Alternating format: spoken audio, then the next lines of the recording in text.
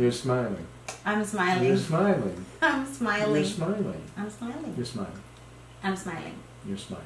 I'm excited because I have Brian back. Well, I am Brian Lally from Lola's Acting School, and what we're going to do is we're going to work a little bit on the repetition exercise, the very foundation of the Meisner technique. So Brian, what's Meisner? Well, Meisner is a technique created by the great teacher Sanford Meisner. And where it came from originally was there was a group of people, there was Cheryl Crawford, there was Harold Klerman, and Lee Strasberg. They went to a performance of the Moscow Art Theater that came to New York in the early part of the 20th century. And they couldn't believe how everybody in the production, whether they had one line or they were lead, was so truthful and so real. And they looked into it more, and they found out it was the method was the brainchild of Stanislavski, Konstantin Stanislavski. And they started researching that, and they created the group theater, which changed acting in America and all over the world, changed acting as we know it today, 100 years ago. And Sanford Meisner was part of that group. And so if you want to learn more about that, I would suggest you get the book, A Real Life Drama. It's about the group theater, and you can find out all the intricacies. But Sanford Meisner brought his technique out of their work with the group theater, and he created what he thought most actors' problems were, that they were too in their head. They were too busy thinking about themselves. So he came up with a technique that worked for getting you out of that and focusing on the other person. And that's the beginning of it with the repetition exercise. It starts with the repeat. And what that is, the repeat exercise, is you get two actors standing about 6 feet apart from each other, and one actor picks something that's real, tangible, that exists on the other person. Now this is very important because we're not creating dialogue. This happens to be the truth. And Meisner worked with the truth in all his exercises. So you pick out something on the other person that's real, and you state it, and the other person repeats exactly what you say. And then you go back and forth with that. You do it at quite a quick pace. Not too fast, but a quick pace where you're not thinking. And with the speed of the repetition, you're not thinking. You're just repeating a line back and forth. And it may seem like a silly little line, but what happens is you go back and forth, and then someone may flub the line. But then the person has to repeat it exactly. So you're going fast enough where you're not thinking, but not fast enough where you don't hear, because it's very important to hear what the person's saying and pick up on a mistake they made. I call that happy accidents, because you're not supposed to change the dialogue, but if it happens, you have to change the dialogue. You have to repeat exactly what they said, and it becomes fun.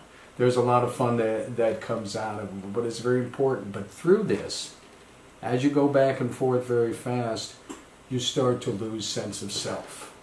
You're only thinking about listening. And what happens with that is it starts to flow. And now you're not thinking about what you're doing. You're not thinking about who you are and how you look to the audience. You now have a freedom. In this simple little exercise, you've now been given the freedom of being out of yourself and just reacting. Because acting is reacting. And that's what you learned in this very first exercise. And I feel like this helps you not only in acting, but it does help you you as a TV host, as a presenter, oh, sure, as everything in your life. This is why I keep insisting that I want to share these exercises, because even these basic ones are the ones that are going to help you so much. When I started interviewing people in Peru, just like for a few months, you usually like in your head like, oh my god, what I'm gonna ask them, and then what, and if she says that, instead of like really listening. The best interviews are the ones that are conversations, because your actual questions are gonna come out naturally. So I've learned that the key of it is like really listening, and it comes so simple, like you said, with this repetition exercise. So as you're repeating and it's going fast, you start to hear more than the words. You start to hear the subtext of what the person is saying, and this changes a feeling inside of yourself. Then you start to act on an impulse, which is an involuntary act. You're not thinking about it, something hits you. Which happens in real life. Yeah. Right? It's kind of like when you're mad and then you're starting like arguing with someone and it's just like, and you're this and then that, and then you say things that you don't want, but they just come out of your gut, out of an impulse, right? Exactly, out of your gut. So that's how you start to react, and it's very important to understand that you put your point of view in everything you say. You do it in life, and you do it in acting, and it's very important that you come with the organic point of view. Your opinion. We always speak with our opinion because most of us have opinions on everything. But the thing is, society has us clamped down. But in acting and in this technique, it frees you up. It takes off the muzzle you have, and then you are just free to be yourself. It's not what you say, it's how you say things, right? Right. In real life. Yeah. It's not what you say, it's how you say it. And that is formed with your opinion by listening to the other person and feeling what they have to say, and then you respond to it. It's kind of like that kid that tells her mom, go do this.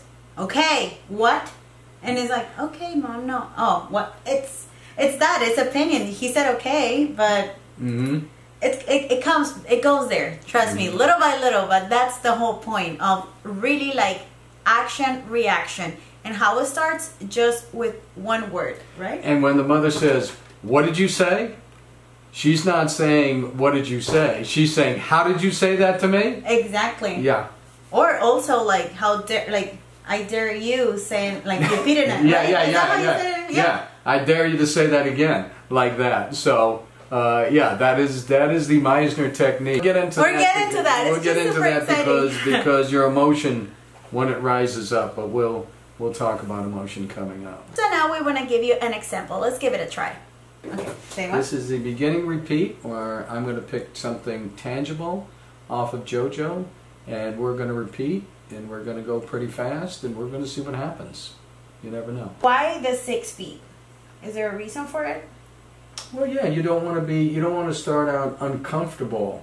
You know what I mean? If you put people up like this, it's going to cause something. What you want to do is be relaxed.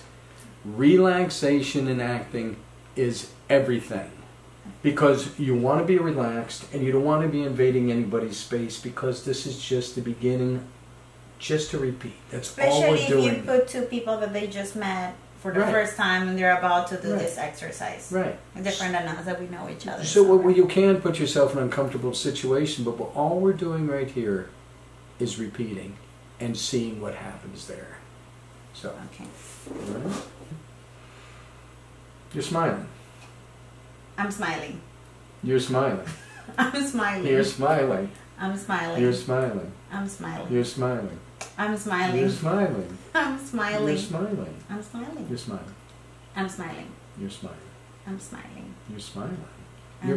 You're smiling. I'm smiling. You're smiling. I'm smiling. You're smiling. I'm smiling. You're smiling. I'm smiling. You're smiling. You're smiling. I'm smiling. Yes. Ah, you're smiling. Yes. Ah, you're smiling. Yes, you're smiling. Yes, you're smiling. Yes, you're smiling. Yes, you're smiling. Yes, you're smiling. Yes, you're smiling. Yes, you're smiling. Yes, you're smiling. Yes, you're smiling. Yes, you're smiling. Yes, you're smiling. Yes, you're smiling. Yes, you're smiling. Yes, you're smiling. Yes, you're smiling. Okay. See, that's what happens when you're just repeating a simple phrase, and all of a sudden behavior comes up. And as you said, she made a happy accident. She made a mistake that I had to repeat exactly as she said it. And that's the blessing of this exercise. It's just you get to move, and you don't have to think of anything. You get to move forward, and you get to enhance it with your behavior, which only comes out of the moment. It's nothing I created. I didn't say I'm going to laugh here, but I did see it, and it's funny. Yeah, it's because I said I said yes, you're smiling. That was my accident, but the subtext. The subtext, exactly. So the subtext to that, it was like, oh, I messed it up. It's just I'm smiling, not yes, I'm smiling. But you could tell that that's what I'm like. Oh, yes, I'm smiling. But in the beginning, I said you're smiling, and you paused because you thought you said, am I supposed to say you're smiling? You're supposed to say I'm smiling. Yes, I know. Totally. I know. I was like. And then when you do this for a while, you get to read every moment of what happened, and that's what happened. But it wasn't up to me to change the dialogue.